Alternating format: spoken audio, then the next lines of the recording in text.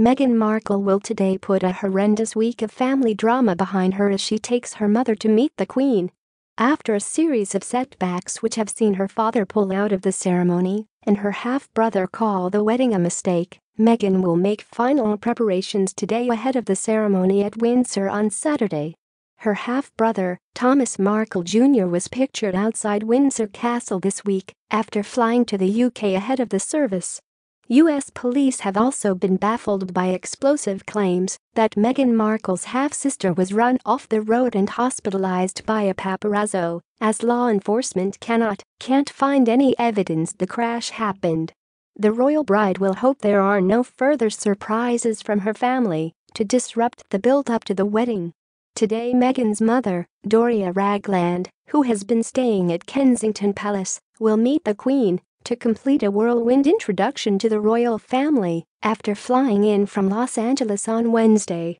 She has already enjoyed a jolly meeting with Prince Charles and the Duchess of Cornwall just hours after landing, and yesterday met the Duke and Duchess of Cambridge and their children. Last night, royal fans were seen camping out outside the castle to ensure a good view of the planned procession, using sleeping bags and even folding chairs after local police banned tents. Yesterday, they witnessed a full rehearsal in which a carriage and members of the armed forces paraded through the streets of Windsor.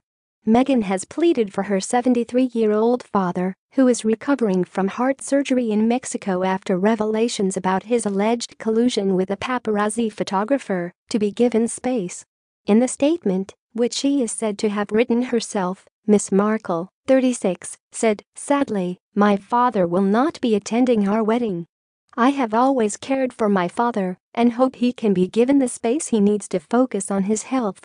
I would like to thank everyone who has offered generous messages of support. Please know how much Harry and I look forward to sharing our special day with you on Saturday." The actress also appeared to reject criticism by her siblings that she had failed to do enough to support the reclusive Thomas Markle, saying she had always cared for him. There was no confirmation from Kensington Palace about who will walk Miss Markle down the aisle tomorrow. That is expected later today.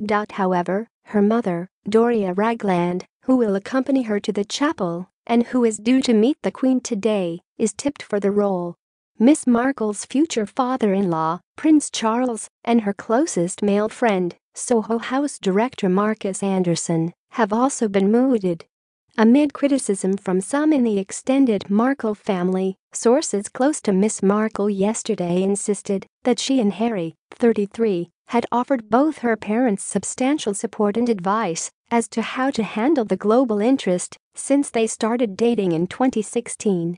And friends told the Mail that contrary to claims by her half-siblings, Samantha Markle and Thomas Markle Jr., that she had left their intensely private father to deal with the paparazzi on his own, she had been in frequent touch with him by phone and text, including in recent days. It is understood Mr. Markle told his daughter personally that he would not be medically fit enough to fly to the UK. Officers from the Florida Highway Patrol also spent 3 hours trawling their database for details after TMZ reported that the car Samantha, 53, was traveling in struck a concrete barrier on Wednesday afternoon. And after their search turned up empty, they even warned the driver, her 60-year-old boyfriend Mark Phillips, could be guilty of a hit-and-run misdemeanor punishable by 2 months in jail for failing to report an accident. It was claimed yesterday that he was recovering after having 3 stents implanted in arteries following a heart attack at home in Mexico 8 days ago, and that he had said it would take a long time to heal. In return, Miss Markle was said to have told him that she loved him and supported him, regardless of the paparazzi photograph debacle. Kensington Palace declined, however, to confirm when Miss Markle had last seen her father or when she planned to see him next. They were also unable to say when Prince Harry would meet his new father-in-law. Although the couple have been dating for 2 years, the prince has only ever spoken to him by phone. Yesterday's announcement came at the end of a truly remarkable few days, in which Kensington Palace was accused of failing to get a grip of the situation, leaving Thomas Markle to brief the US gossip website TMZ about his plans. Even Buckingham Palace courtiers have started looking at the website for the latest updates. But as the final regular preparations were put into place yesterday afternoon, Miss Markle and Harry appeared to be all smiles.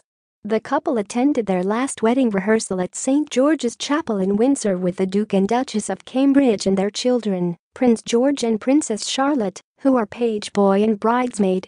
Miss Markle looked radiant despite the strain of the past week, wearing a white £285 Boss bodysuit and £7,000 Birks diamond earrings.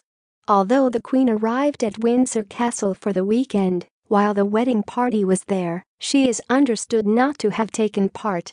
Friends said last night that despite the drama of the past few days, Miss Markle was excited about the wedding and looking forward to exchanging vows with her prince.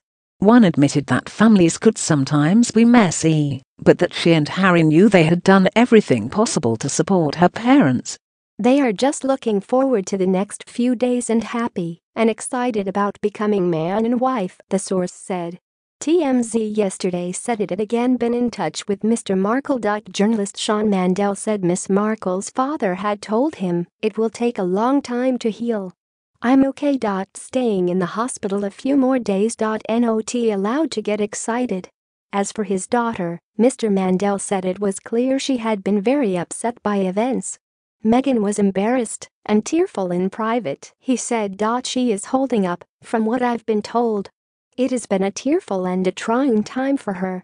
When asked if her relationship with her father could recover from this week's debacle, he said, "I do get the sense he does want to be reunited with Meghan. She's no stranger to having to deal with hard moments in her life." He told Good Morning Britain Meghan called him Monday when the story first broke. But he did not have his phone on him, and then she texted him, saying she loved him, that she was concerned over his health, and bore him no ill will over the controversy of the fake photos. "He told us we wanted to be there and had a change of heart on Tuesday after speaking with Meghan over text, and he felt he had pulled out prematurely.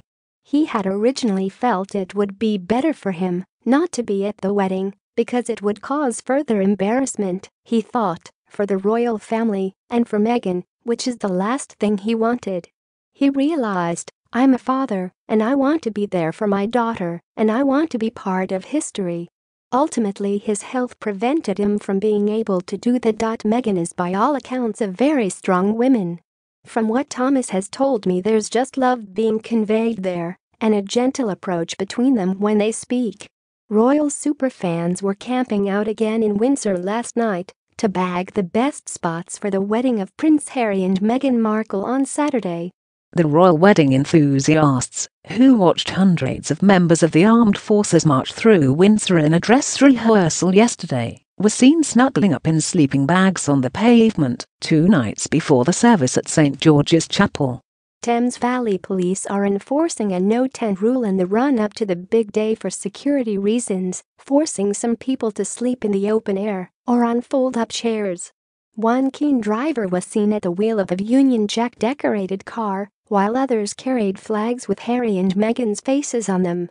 Some of the royal fans had already taken up camp at Windsor the night before. The visitors, determined to get the best view of the royal couple, have set up camp behind the barriers on the route that the royal procession will take through the Berkshire town.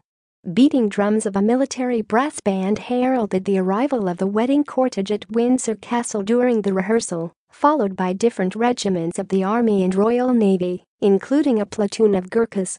Police shut roads as the military and other emergency services geared up for the big day, while the horse-drawn royal carriage left Windsor Castle surrounded by a mounted platoon of the household cavalry. The procession was followed by a team from the Diplomatic Protection Group in a black Range Rover and by a green Land Rover. The Ascot Landau carriage also took part in the procession, which has been chosen by the newlyweds for their open-top tour of the town when they are husband and wife. It is used in official and ceremonial state events and will pulled by Windsor Grey horses. The horses seen during today's parade will be the same ones used on Saturday. There are 5 carriages like the one seen today, which are kept in the Royal Mews. They take their name because they are used during the Queen's procession at Royal Ascot every year. Kensington Palace confirmed that the armed forces taking part included the Irish Guards, the British Army, including members of the Gurkha Regiment, the Army Air Corps, the Royal Navy and the Household Cavalry. Why can't she just say she loves him? Social media users expressed disbelief at Meghan's weird statement about her father, which goes no further than saying she's always cared for him. Online critics have questioned the wording of Meghan Markle's statement concerning her father's absence at the royal wedding. The bride-to-be, 36, broke her silence as her father's continued medical treatment means he won't be able to walk her down the aisle at Windsor Castle. In a statement released by Kensington Palace this morning, the TV star said, "Sadly, my father will not be attending our wedding. I have always cared for my father and hope he can be given the space he needs to focus on his health. I would like to thank everyone who has offered generous messages of support. Please know how much Harry and I look forward to sharing our special day with you on Saturday." But no sooner had Kensington Palace released the statement than some had started to question its wording. Twitter users questioned whether Meghan Markle's statement could have been better worded. Kensington Palace released the statement today in response to concerns over Meghan's father. One Twitter user said the statement suggested Meghan was already suppressing emotions like a proper British royal. Emma Grid added, "I have always cared for my father. What is she? A droid? She can't even say she loves her own dad." She said that if the statement was written by an aide in Kensington Palace, then Meghan should be writing in her own words. Another Twitter user responded, "I always cared for my father. Come on Meghan, where's the word love?" Celebrity blogger Paris Hilton tweeted, "Interesting wording. She says I have always cared for my father, not loved." Others were supportive of Meghan, insisting she is in a difficult position. Critics have suggested Meghan Markle could have used warmer wording in her statement. Doria's royal whirlwind. Meghan's mother is whisked straight from the airport to a jolly tea with Charles and Camilla, then spends the night at Kensington Palace. Meghan Markle's mother, Doria Ragland, has had the royal red carpet rolled out for her ahead of the royal wedding on Saturday. Hours after arriving in the UK yesterday, the bride's mother was treated to tea at Clarence House with Prince Charles and the Duchess of Cornwall, it can be revealed. Prince Harry and Meghan were there for the gathering, which took place in the late afternoon. Mail Online understands the tea party was very jolly, and Charles and Camilla got on extremely well with Doria. She then spent the night at Kensington Palace before meeting the Duke and Duchess of Cambridge and their children, Prince George and Princess Charlotte, at Windsor this afternoon. Doria, 62, is expected to meet the Queen on Friday during a whirlwind introduction to the royal family after arriving from Los Angeles. Charles and Camilla were pictured today on their way to the National Arboretum in Staffordshire. As it emerged, they had a jolly meeting with Meghan Markle's mother Doria after she landed in the UK yesterday. Miss Ragland is set to meet the Queen, pictured yesterday, for tea on Friday with Harry and Meghan expected to attend. It was unclear whether she joined Meghan and Harry as the couple took part in wedding rehearsals in Windsor today. She is widely tipped to walk her daughter down the aisle on Saturday after Meghan confirmed her father Thomas will not attend the royal wedding after days of chaos caused by his health and a paparazzi scandal. Prince Charles and Prince William are also among the favorites to give her away if she doesn't step in.